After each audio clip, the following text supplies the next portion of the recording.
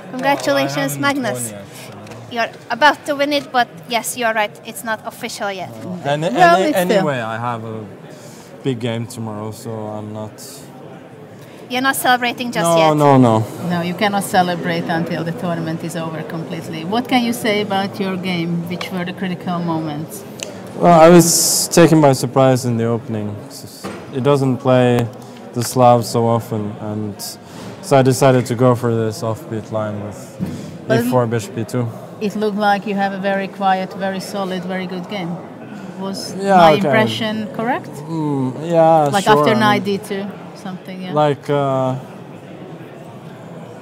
basically, I mean, before, what he does is not very critical. I think he wanted to get a solid position like in the Caro-Kann, like... Yeah, with extra pawns on b2 and b7. Yeah, like if I go bishop c4 and then... But maybe I had underestimated bishop knight d2, because now I get to...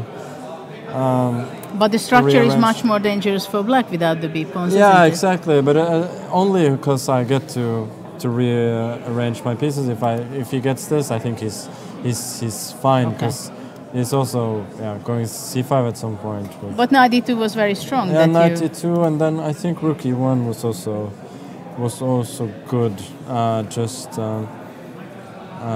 Waiting where he's going to put his bishop. Like if he goes bishop a6, for instance, I think I take with the bishop. To avoid the pin, and then I'm not so sure. I think knight c4 was just a huge mistake. Was it a blunder? I think it was a blunder. Yeah, because queen d3. Maybe he was not. Yeah, he thought for a long time after queen d3. So clearly he was calculating the consequences of bishop c6 and also knight c4, and then he just missed queen d3. That's what I think anyway, because there is no... Yeah, you don't really go into this with black, right? No, exactly. So, and here there were also some... He also had the option, I think, of going queen to c8. I thought at the very least I would have this. Can you just... You don't want to take on c6 because takes and bishop h2? Right? Yeah, sure, but also he can take on a3, which I thought was not so clear.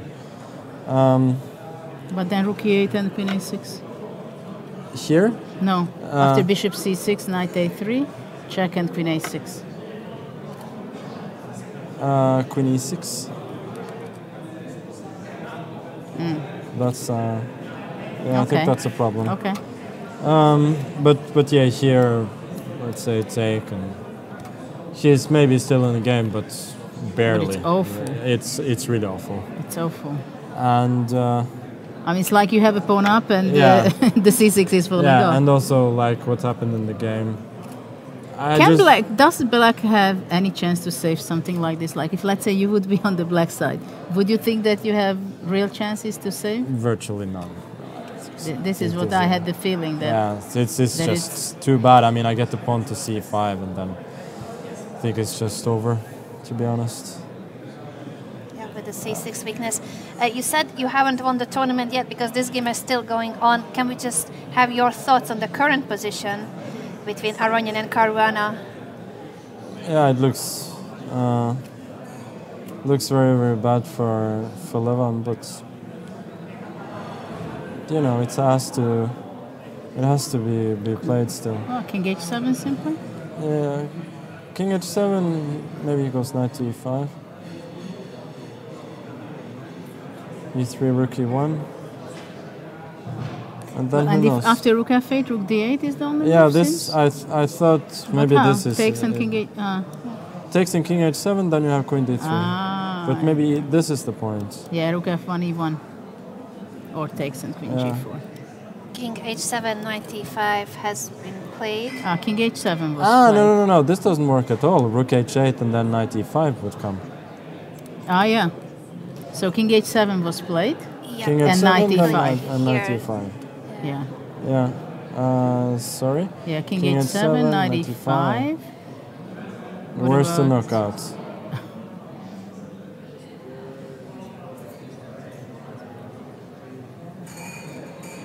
Rook f5. Rook f5. Okay, so maybe it's simply like this. Huh? Queen f5.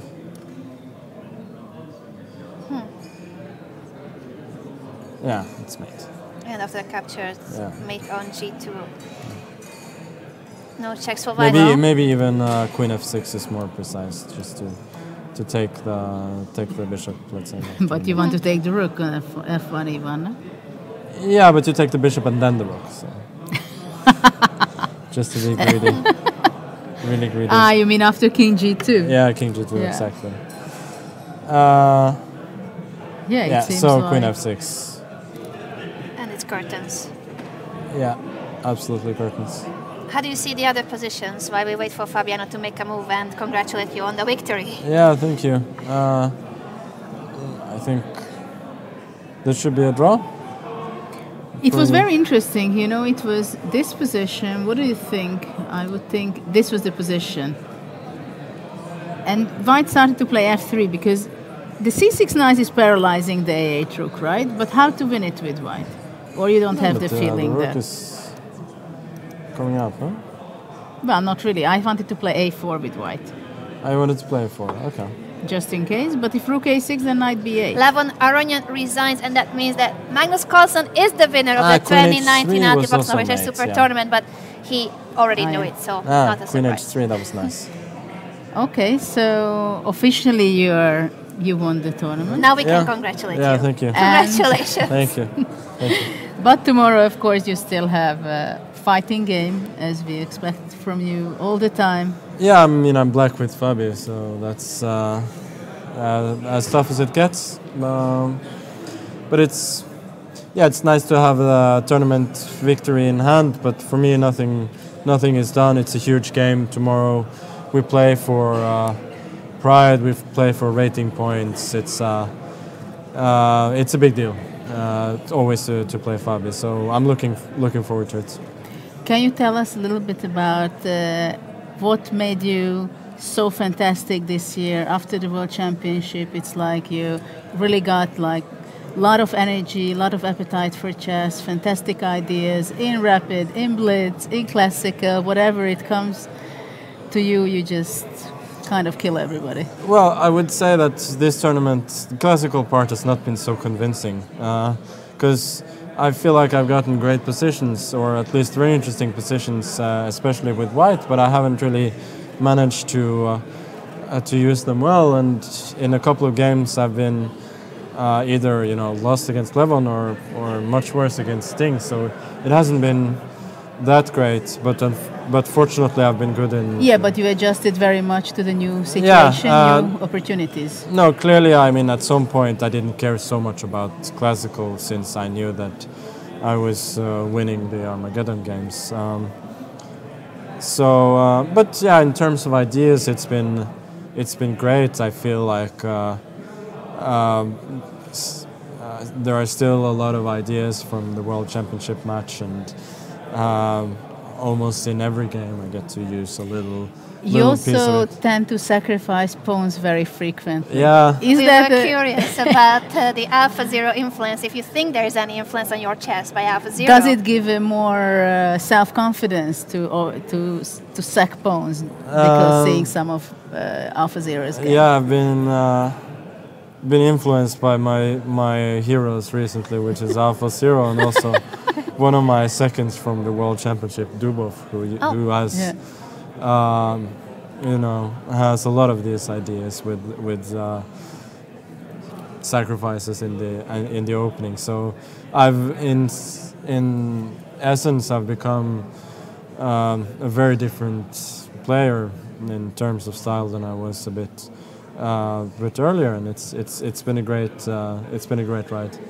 So how is it possible for a champion like you to refresh yourself and get the challenges you're facing, to have the appetite for chess? Because you're such a big champion for quite a few years, and you started it quite young. I just saw the film about you with the Prince of Chess. It's nice to see you back when you were 13.